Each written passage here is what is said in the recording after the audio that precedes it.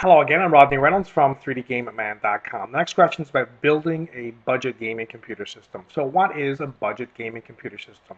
Well, I think it's something around $1,000, and that does not include any peripherals. What I'll do first is go through all the shared computer components for the AMD and Intel budget gaming computer system. For a case, I'd go with the Antec Sonata III, which comes with a great 500 watt Earth watts power supply.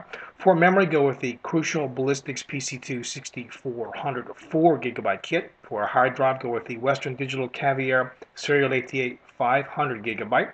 For a burner, go with the LG 20x Serial ATA. And for an operating system, I'd recommend getting Vista Home Premium 64-bit. Make sure it's 64-bit and not 32-bit, because if you get 32-bit, you won't be able to use all your 4 GB of memory.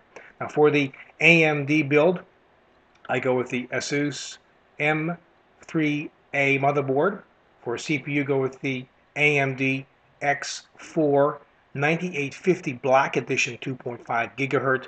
And for a video card, you go with the EVGA 8800 GT 500 and 12 MB.